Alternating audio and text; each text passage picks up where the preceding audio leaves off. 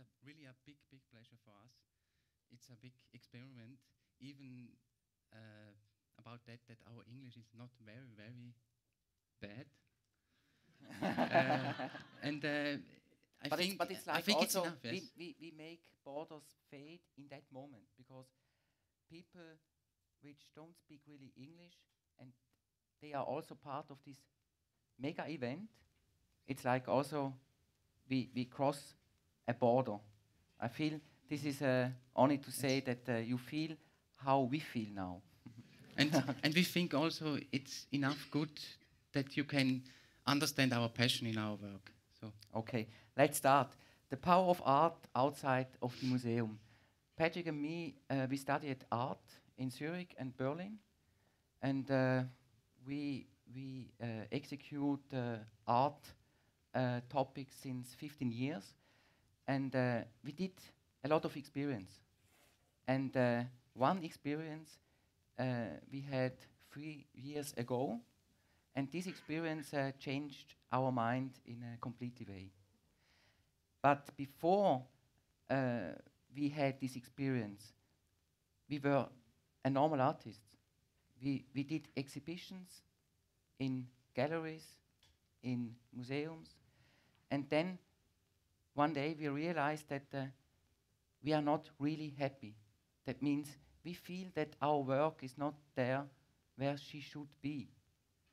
And also the effectivity, the power, it was very low. Nobody is speaking a lot in a museum hall. Or everybody is a little bit quiet, and he looks, and maybe he understands something. But for us, it was always to realize they understand more mystery than something else. It's like a big mystery for us. And then we change a little bit our behavior, and maybe we can bring this with this principal statement at the point. We are sure that, or we believe that to bring art to life where you least expected, the power could have the most potency to change something, to realize something, to have something for the society, for the life from the people. And second, to disturb something which is not connected with the art world. And this is what we want to show you, how it works now. But before we start with this experience we did 3 years ago with a specific artwork, maybe we can introduce ourselves a little bit more. Yes, Atelier for Sonderaufgaben, it means studio for special works. And while the study, we had this idea to found our firm. It's called Atelier for Sonderaufgaben. It's a small enterprise between art and other fields, maybe also economy. And it was really frustrating to be in the art world, student, and the first exposition. You have questions from different people, but you need this network. And it was frustrating in this moment to realize that in the museum, for us, for our work, it was a zero feedback. Null. Nobody talked to us. Oh, maybe 1, 2, 3 person. Yes, it's quite interesting what you do. But we failed completely in the study with painting, with the classical sculpture, etc. So this was our door, and our passion could grow up into another world. So shortly you can say that basically we are playing with things in our studio for special works as we did in the childhood as kids. Also in the same table, it's maybe a good picture. And also to go other ways. There where all go grows no grass. So it's also a sentence in our mind. So to play with the everyday life, with different societies, and also to create unusual situations. For example, we can show you one intervention we did 8 years ago. It was very important for us. The title was the smallest summit of the world. We put the smallest villages with its mayors together in Switzerland as a summit, as the opposite of the G8. Okay, next up.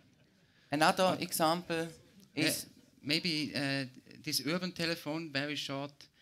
The idea was to create a new communication line. Maybe today you could say Facebook on this side, and now we have the voice line.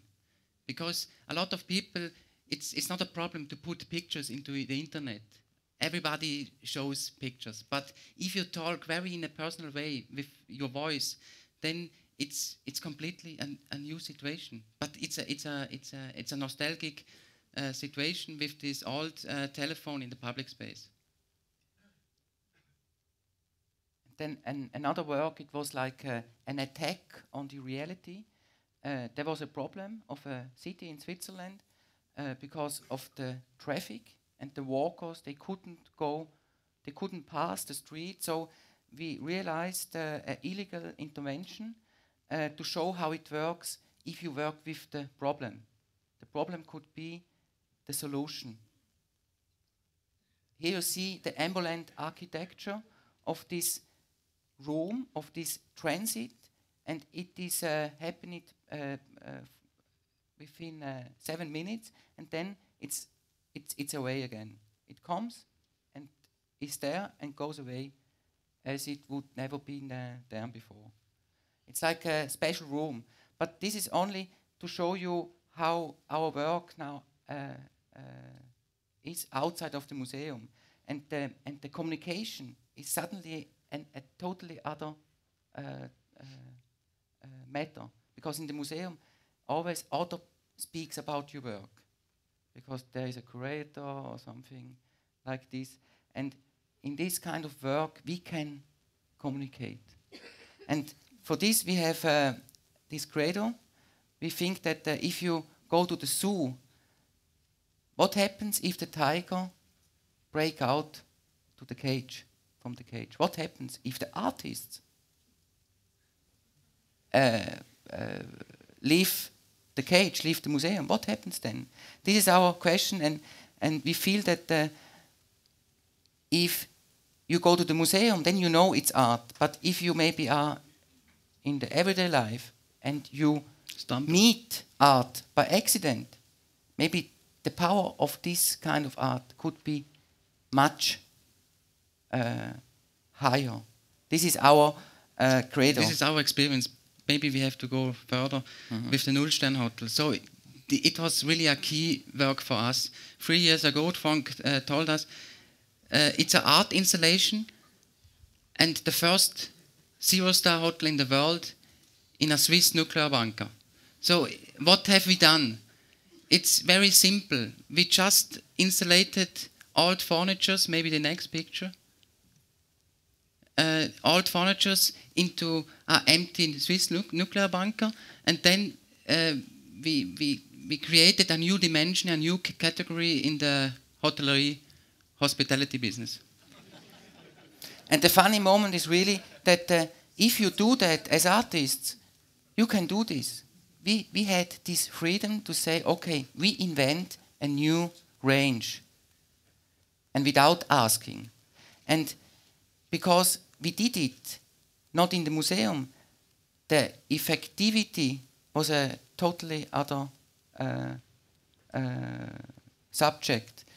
This is maybe this is the certified hotel sign which we put in the front of the door of this hotel, and all these people from the hotel industry, they didn't like this because Null Stern doesn't mean that you gave up on luxury. We occupied this place of this zero because everybody thinks maybe in this industry, hotel industry, in this direction, to have a lot of stars.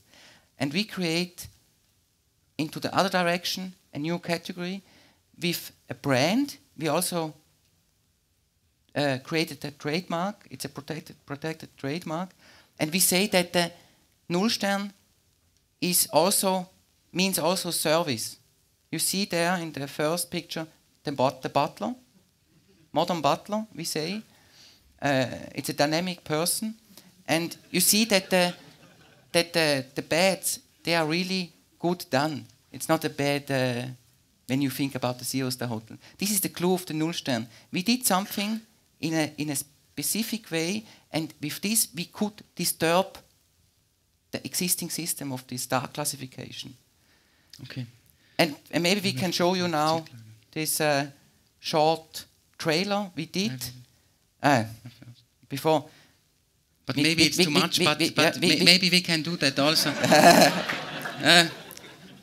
Very short, but we are not theoretical guys. But you will see, maybe it's too complicated. The art and the economy, and in the middle we have the gallerist and the museum. And the next picture, we needed 10 years for that. It's quite a long time, but now we know where we are. We are just not in the field between these two circles. We are exactly in this point. And the next picture, you will see the reason. Because, one back, maybe. Thanks. And you see the different fields. And that's, I think it's the interesting moment. You are not only for the museum made, you are made for all different fields. Education, tourism, etc. And what's the effectivity of the Null Stern Hotel, if we say that? If we done the Null Stern Hotel only in the art context, in the museum, the effectivity would be very small, I'm sure, because it's maybe a nice statement. But if you do that outside of the system, in the hotelery, then we had this experience. It was an explosion. It was a bomb, because it's not normal that art is made or produce really new. So a new kind of reality. So it was our big experience for us, but for another artist maybe it's completely another way. But maybe we look now a short trailer and then we finished our short or long presentation. Okay. Yes.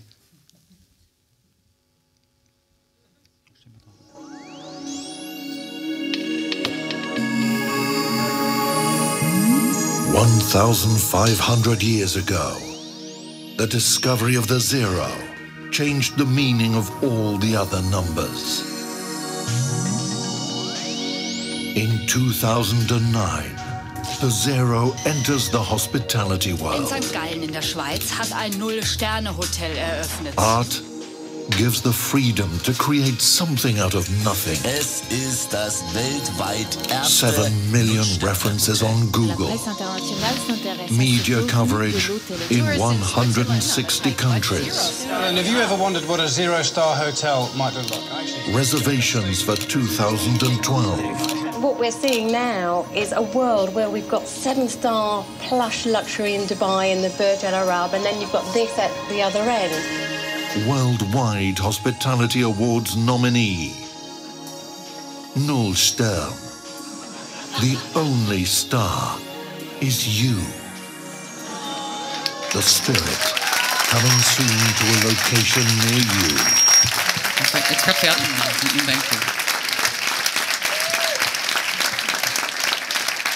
Thank you very much. Thank you.